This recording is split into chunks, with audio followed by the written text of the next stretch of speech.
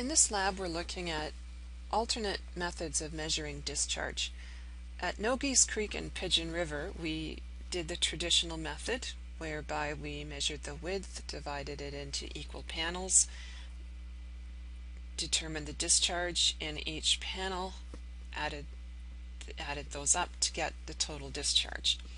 Here we're going to look at some shortcuts and also some equipment that can be used for other methods. First one is the V-notch weir, and as you can see, it's rather temporary in nature.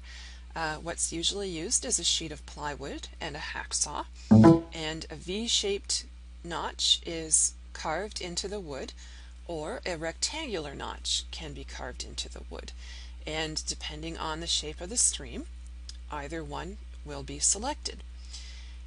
The worst part of the work is pounding the wood into the ground, usually done with a sledgehammer, and then of course the wood stakes that are put in to support the wood from being pushed over by the water.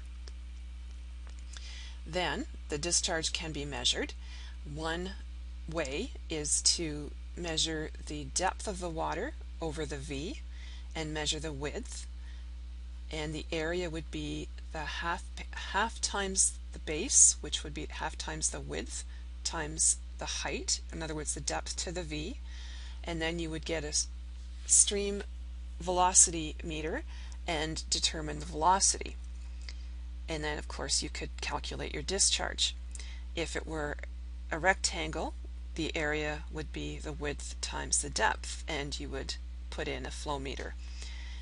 It seems rather extreme for a rudimentary piece of equipment, especially when there's no real guarantee, especially with the rectangle, that you're putting this down perfectly level. So what is preferred is getting a bucket and timing how long it takes to fill the bucket. And so say you had a bucket that held 4 liters and it took 4 seconds to fill, the discharge would be a liter a second, and then you would just convert liters to meters. And remember, it's 1,000 milk bags in 1 cubic meter. The worst part of this is if it's in the summer, and you can imagine it being 38-40 degrees C, and the place just being infested with mosquitoes. Lots of fun. And here's a shot of the 2 weirs, a sketch showing the bottom view with the water going over the top. This is a permanent V-notched weir, and it has a storm sewer outflow, and I selected this slide because of the lovely vibrant pink color. It's not natural, and don't be alarmed, this is actually a biodegradable dye that is non-toxic, and it is used by municipalities in dye tests. Usually the dyes will come in pink, orange, or lime green, sometimes red. And the purpose is to determine the source of pipes that are flowing into the storm sewer, especially storm sewers that have been around for a while. It's unknown what exactly is being fed into it. Perfect example is a field camp we had a number of years ago, where unfortunately we had a late spring and the ice hadn't come off a lake up north where we were going for our camp. So we had to have camp in Lindsay. I know, let's cross our fingers, hopefully it won't happen and we'll be off to Bark Lake.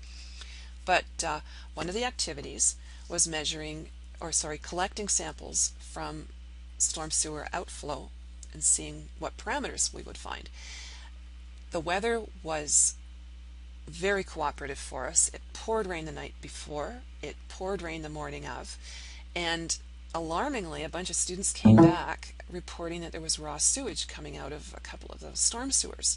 So it turned out that there were some older homes in town that were not attached to the sanitary. They were coming out at the storm. So what the city did was it went in and conducted dye tests. So it had a particular color of dye that it would flush down a toilet, and depending on the color that came out of the storm sewer, they would be able to backtrack, find out which home was illegally hooked up, and then issue orders for them to have it repaired. And it was likely someone way back that was trying to cut corners, or did it themselves, or just, you know, ran their pipe until they hit a sewer, and they didn't know the difference between a storm and a sanitary, and they just used whatever they could. It's also used to determine where discharge points from parking lots go, especially around industries. If we have an industry illegally dumping, we can run a dye test and prove beyond reasonable doubt that that is the route that it would take for the spill to occur. I worked with someone in the city of Scarborough who had worked for years in the municipality, and whenever there was a spill, he could look at the color and he knew who fed into the storm sewer, and he would automatically say, that's company X, and we'd go over there, and sure enough, we'd find stains around the storm culvert and be able to lay charges on them. And of course, municipalities would do dye tests as well.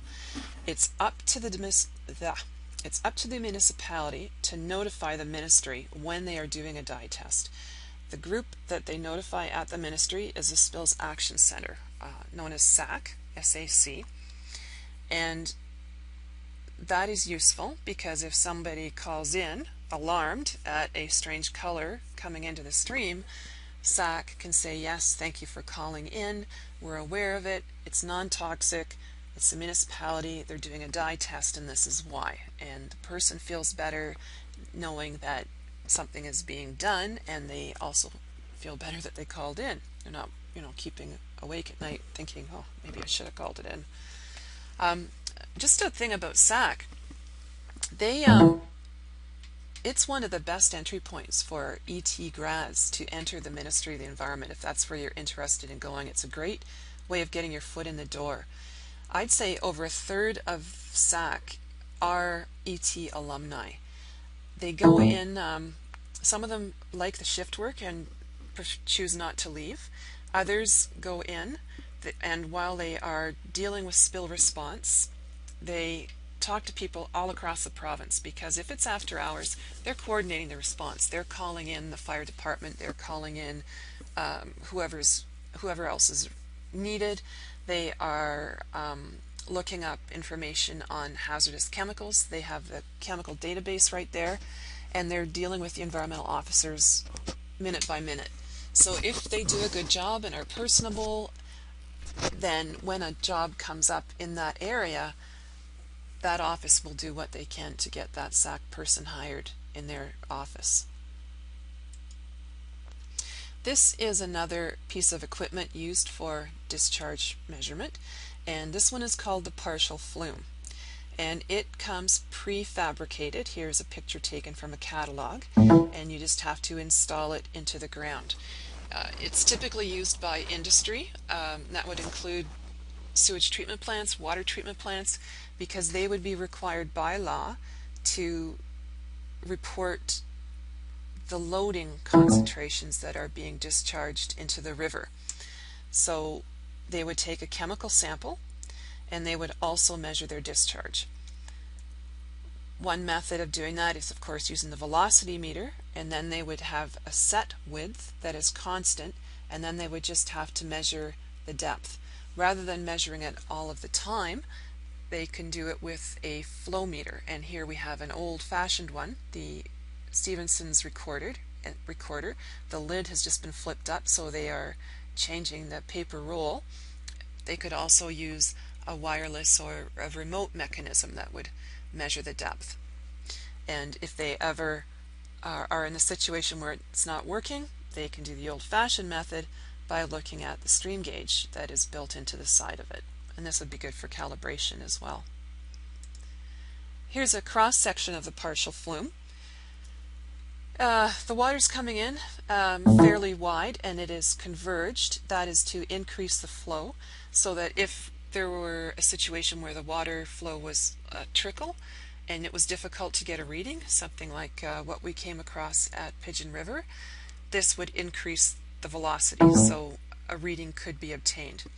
And they also have a false gradient built in, same reason, that as it goes down they can get a good velocity reading so that they can come up with a number. This was shown in lecture. This is a gauge station, permanent, and when it is installed, a full stream profile is completed, like what we did at Pigeon and Nogie's, and then a stilling well, STILLING, is installed. It is a 3-foot corrugated steel well, and these are pipes that run from the river to the well, and water will feed in here by gravity, and the water level will rise until the water level is equal to the stream level.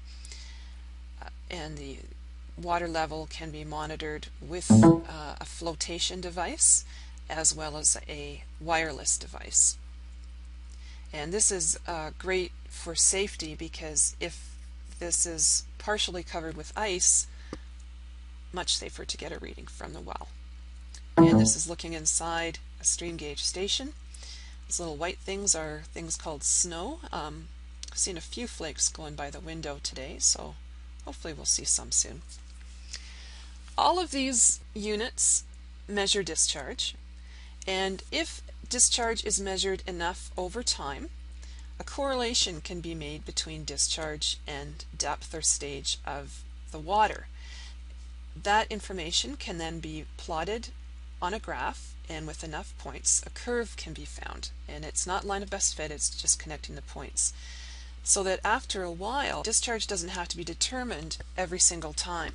So you don't have to go out there and measure the velocity. You can remotely get the stream stage or elevation from, say, a gauge station, plot it against the curve, and then correlate it down, and you can find out what the appropriate discharge would be. So it's a time saver in the long run. Remember this, because a second year had an interview with the Water Survey of Canada, and in his interview he was asked what a rating curve is and what it is used for. And he blanked, unfortunately, but hopefully you won't.